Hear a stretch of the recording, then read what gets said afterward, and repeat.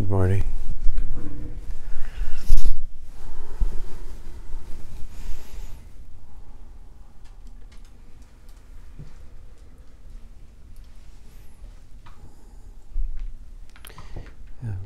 For some reason, when I was coming in to the Zendo, I was thinking of what is it, Matthew Arnold's poem, Dover Beach, I think it's called.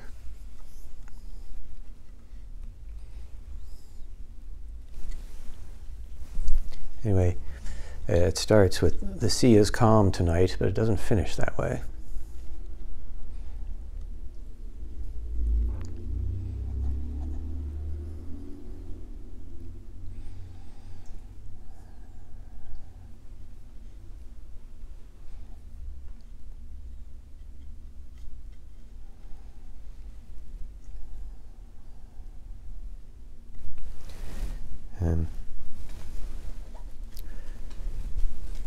Yesterday, I went out to buy peanut butter, and on my way out, there were a number of emergency vehicles arriving right out at Market and Noe at the corner there, and I couldn't really see what was going on.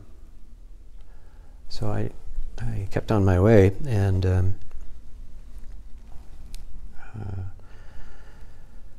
walking down the street, I had the opportunity to enjoy or marvel at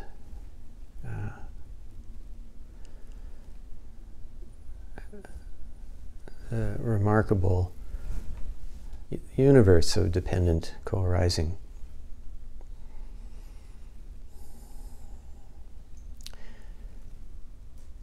And to appreciate, once again, that this doesn't require some special insight.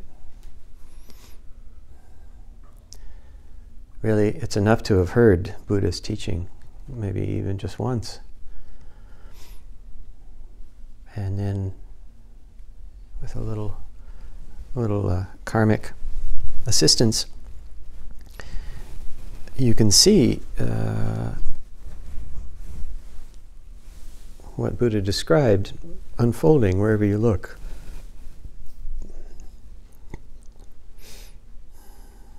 So there were people all over the place, and yet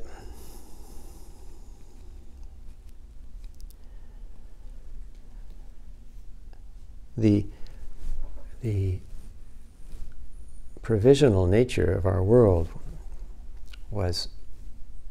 is very clear. So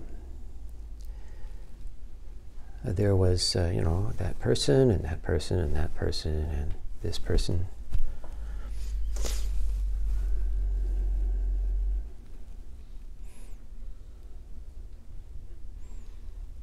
But all of those boundaries were completely provisional.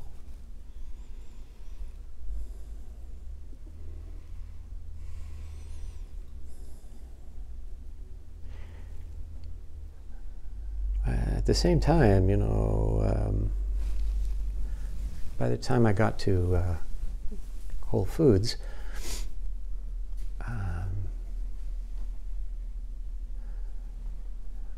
I was reminded again, you have to, it's good to apply the teaching consistently, all the time, if you can.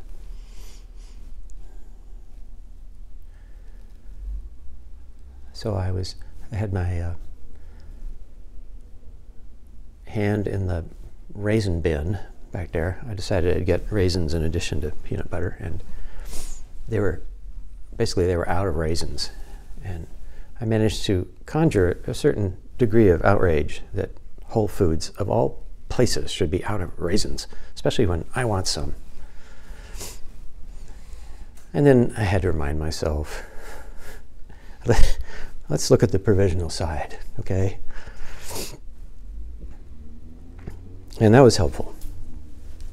And then on the way back, when I got to the corner again, there were even more emergency vehicles there. And I saw there was a gentleman on the pavement, and they were doing CPR. So I thought, I'm pretty sure that didn't work.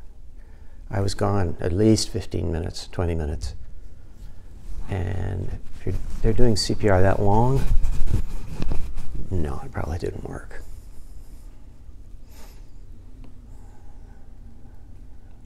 So I uttered some mantras as I walked by, and I was also grateful for being reminded of the intimate distance between birth and death. In fact, no real distance.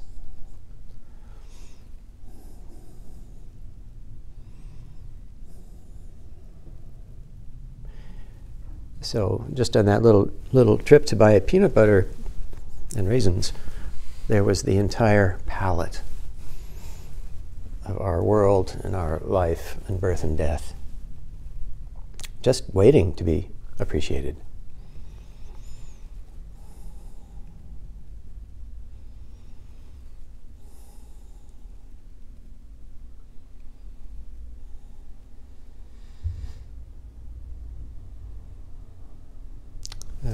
So again, please bear in mind that I'm not parading my particular insight. I'm just saying what's there to be seen. And that because of the constant push of the karma of body, speech, and mind, we do have to remind ourselves to return over and over again to the teaching of liberation. So I think anyone who thinks that just one shot, that does it, get enlightened and then you're home free. It's like, no, I'm afraid it does not work that way.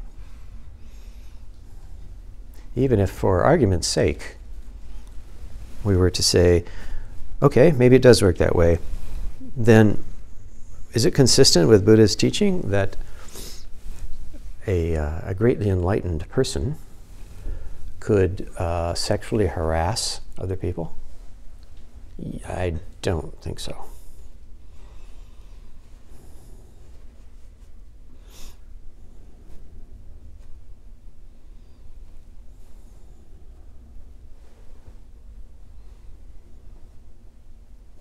So there's that important expression from our tradition. Someone asks, how is it when an enlightened person becomes deluded again? And somebody replied, a broken mirror does not reflect again, and blossoms once fallen do not climb back up the tree.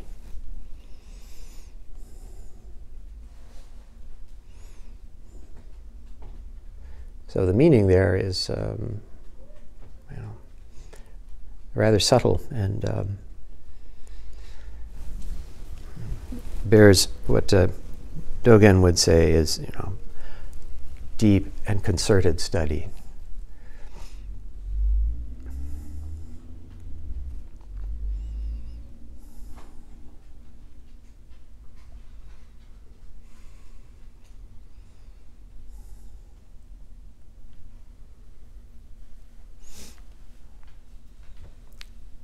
Once a mirror is broken, there are pieces to pick up.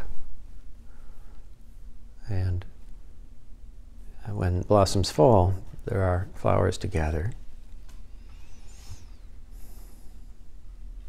But you don't try and put them back on the tree.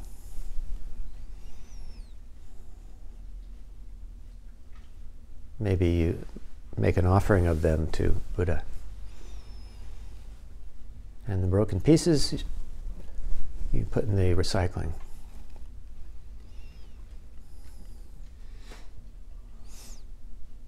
And then you get back to work.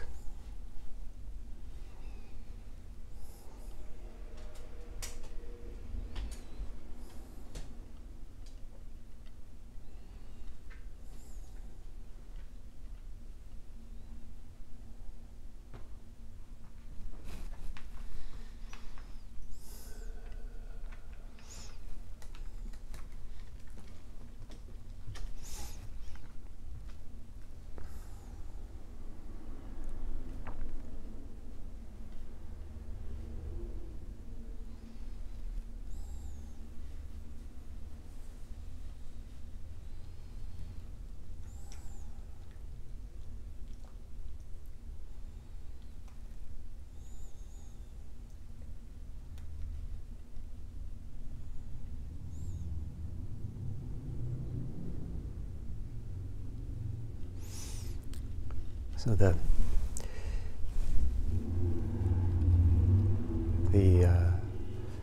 sea is calm tonight.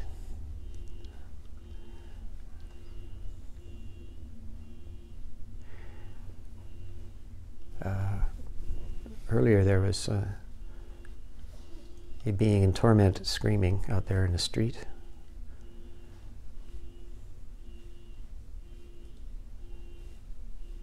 I wonder if maybe that's the same car alarm that was going off at 2 in the morning this morning.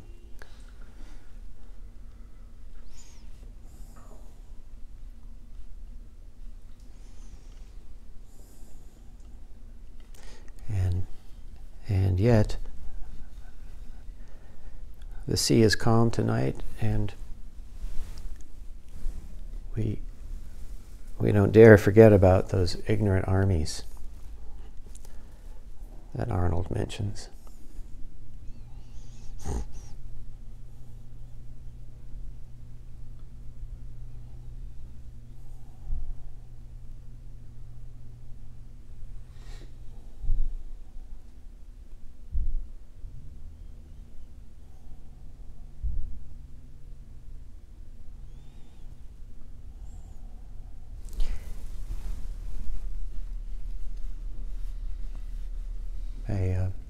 I don't seem to have much to say this morning.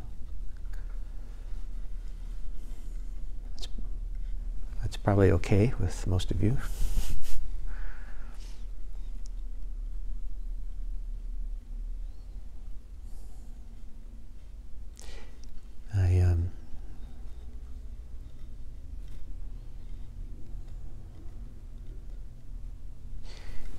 I was going to tell a Zen story, and I think I had some connection figured out, but I don't remember what it was.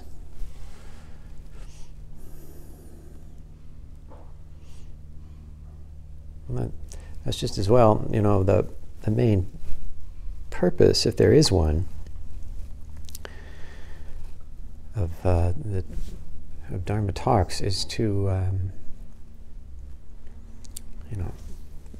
point out the teaching, and hopefully in so doing give some encouragement.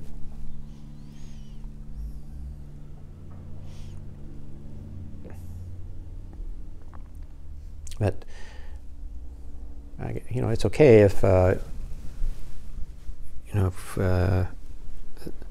speaker has a theme or something, wants to or present an idea, but it's not the main point.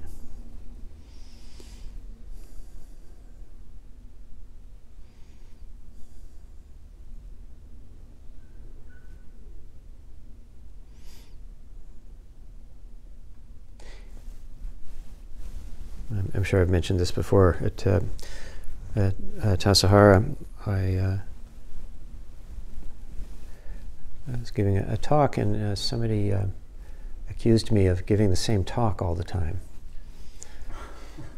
And I was, at the time I was embarrassed,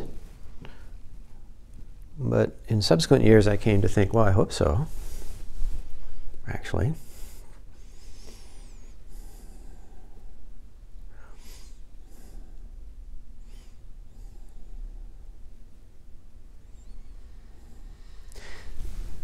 Anyway, I can tell the story, and then you all can make the connection, if any.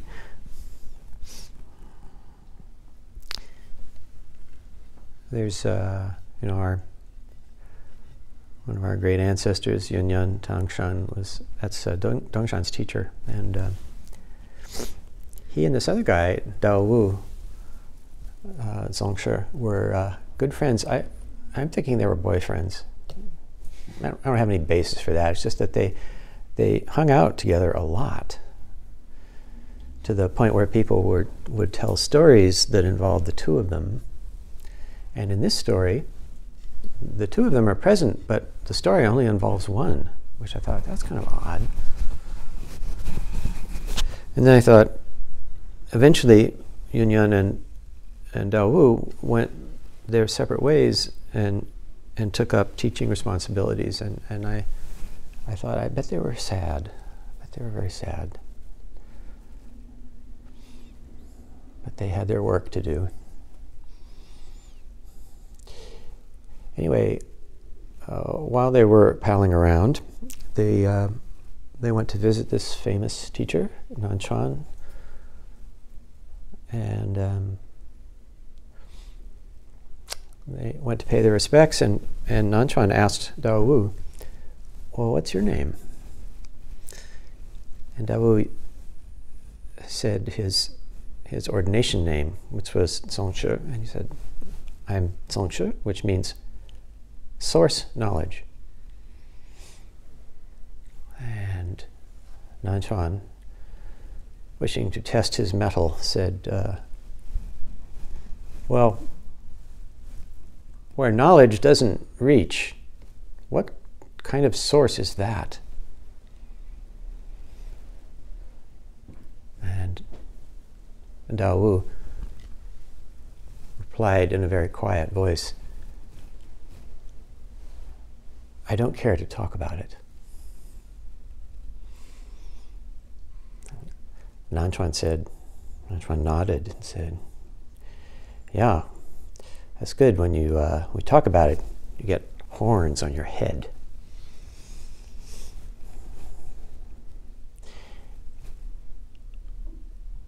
And so I guess they stayed there a while, and then a couple of days later, Dao Wu and Yunyan were once again hanging out together, and they were mending their robes. And Nanshan came by and said, so that was good. A bit about where knowledge doesn't reach, and we don't choose to talk about it. But how do you practice that? And Dao Wu immediately got up and returned to the monk's hall.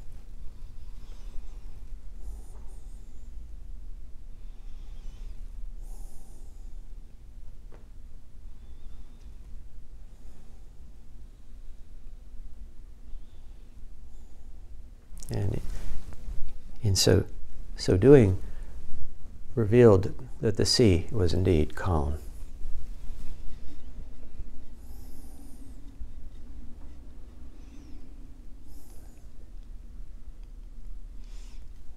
And also revealed that, again, practice is something you do.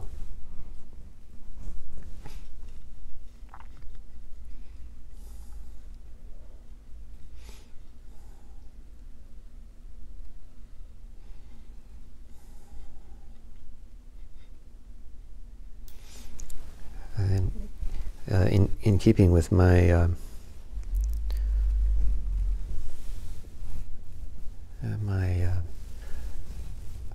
intention to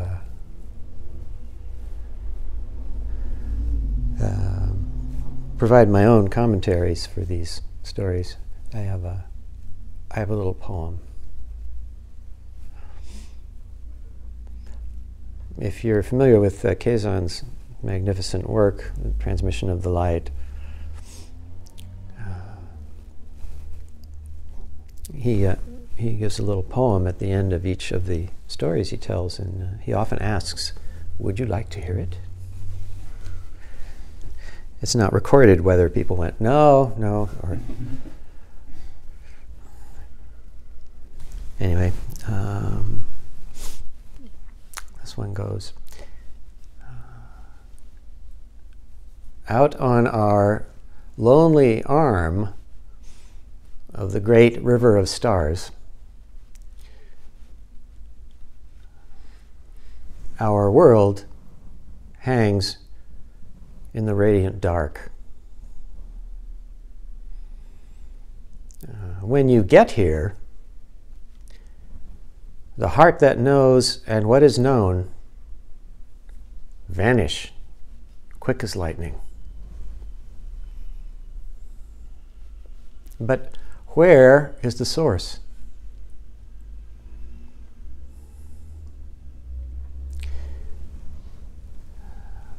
As the needle leads the thread through the fabric of Buddha's great robe, practice will tell. But it doesn't bear talking about.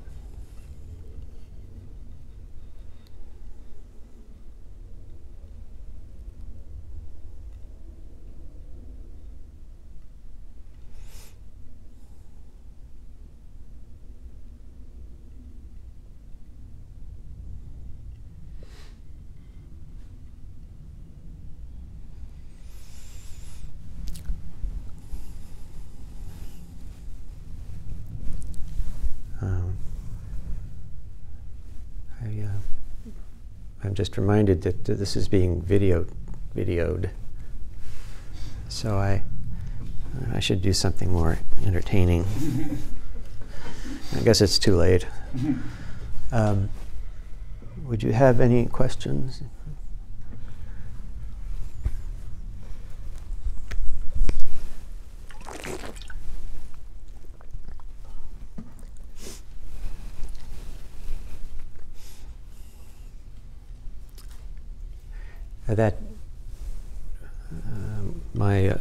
The line from my poem, "It doesn't bear talking about," doesn't mean you can't talk about it.